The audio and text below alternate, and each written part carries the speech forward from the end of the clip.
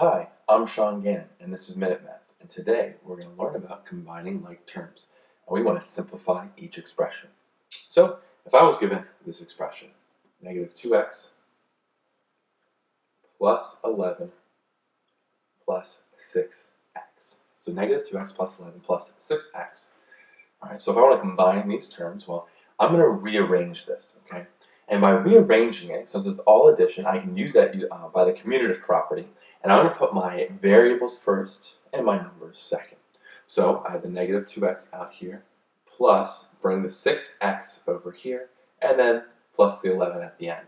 Since there's no other number, so the plus 11 is really by itself there. So now let's combine the like terms. Well, our variables, right, we can combine them. So now we have negative 2x plus 6x. If we're good with this, we can realize that it's going to be 4x, all right? But if it might be easy for you to see, I'm going to rearrange this to be 6x plus a negative 2x plus 11. And adding a negative is the same thing as subtraction, so 6x minus 2x plus 11. And now, hopefully it's easier to see, 6x minus 2x is just 4x. And the whole time I'm bringing down the plus 11 because there's no other like term to add it to. And now our final answer is 4x plus 11. So let's recap. Negative 2x plus 11 plus 6x, I rearranged using the commutative property are like terms. I put the 6x next to the negative 2x, and I brought the plus 11 to the right.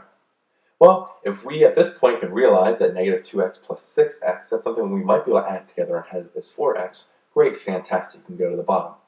But if you can't, it's okay. We need to rearrange, again, using the commutative property to write 6x plus a negative 2x. And adding a negative 2x is the same thing as subtraction, so we rewrite this as 6x minus 2x. And now that should be easier to see, that 6x minus 2x is 4x, while the whole time bringing down the plus 11. And so our final answer here is 4x plus 11.